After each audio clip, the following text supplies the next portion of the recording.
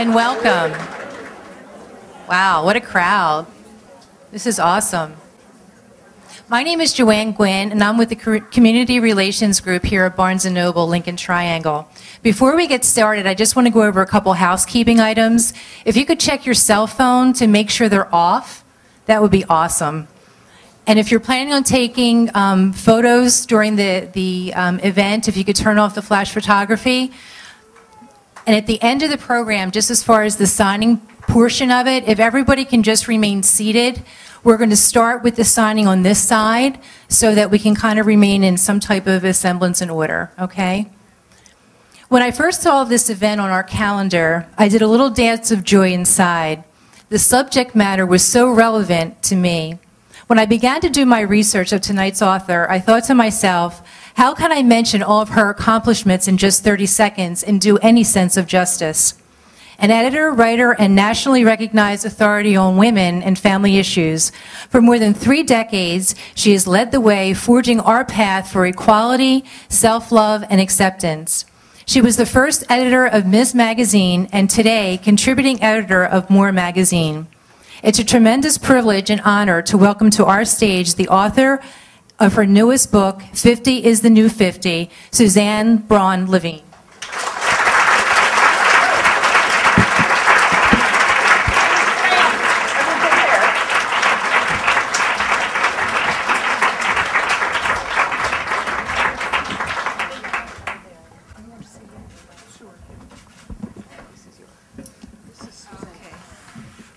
Thank you all for coming. This is so exciting and so gratifying. And for those of you who are outside, I'm told that you'll be able to hear. Can you hear? Yes? Okay. Women always come up to the microphone and the first thing they say is, "Can you hear me?"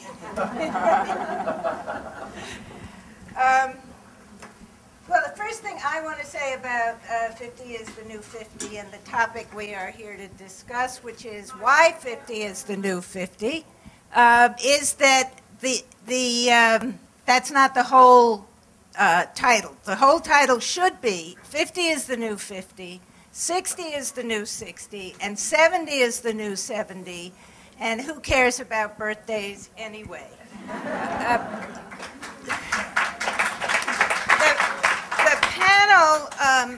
I'm so delighted with this panel, not only because they're wonderful in their own right, but because they represent and embody all of the ideas that I write about and you care about. First of all, demographically, they range in age from 50 to 75. Some of us could be others of our mothers. We are married, divorced, single, widowed. We have children and no children. And we have had very interesting lives. But all of us have changed our lives in the last couple of years, in this stage that I call second adult. And some of us have changed our lives in ways that are immediately discernible. We've changed careers, we've changed our look, we have changed where we live. Others of us have changed our lives in ways that only we understand are very, very profound. And whether the world knows you've changed or you know you've changed, it's a big deal. And the best thing about us is that we are all at the height of our power.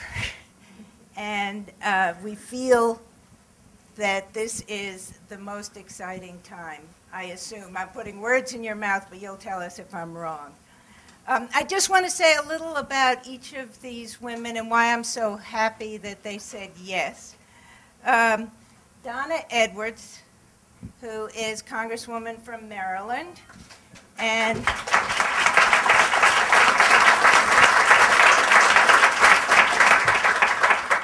she is one of the most exciting politicians around. She is outspoken and brave and brings to mind Bella Abzug, who is my ideal and about whom Mary Tom, who is in the back, and I did an oral history. So we need more Bellas. And Donna, that made change in her life, I think I'll characterize it, she will amplify. She went from working to make change within an institution to actually putting herself out there. And that is a gigantic step. Isabella Rossellini has always pushed the frontiers of her art, only more so as the years have gone by. From blue velvet to green porno.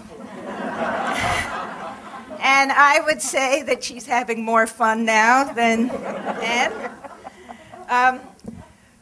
Gloria has always been where change is. And for those of us who find change so frightening and challenging, she has always been there making it look very inviting. Gloria has also given us the phrase to live by, which is when at her 40th birthday when somebody said, "You don't look 40," she said, "This is what 40 looks like. We've been lying about it so long that we So what she did with that wonderfully turned phrase, Gloria speaks in buttons, was that she encouraged us to tell the truth. And she has also told the truth about the truth in another button, which is, the truth will set you free, but first it will piss you off. Lesley Jane Seymour is the editor of More Magazine, and she has grown up with us. From YM to Red Book to Marie Claire, she has been editing for our generation, basically, all along.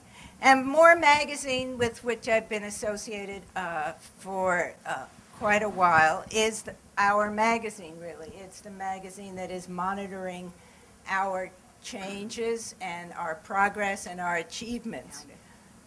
So, without further ado, I will turn over the whole conversation to Lesley, who will lead us in prayer. We're going to sing Kumbaya, right?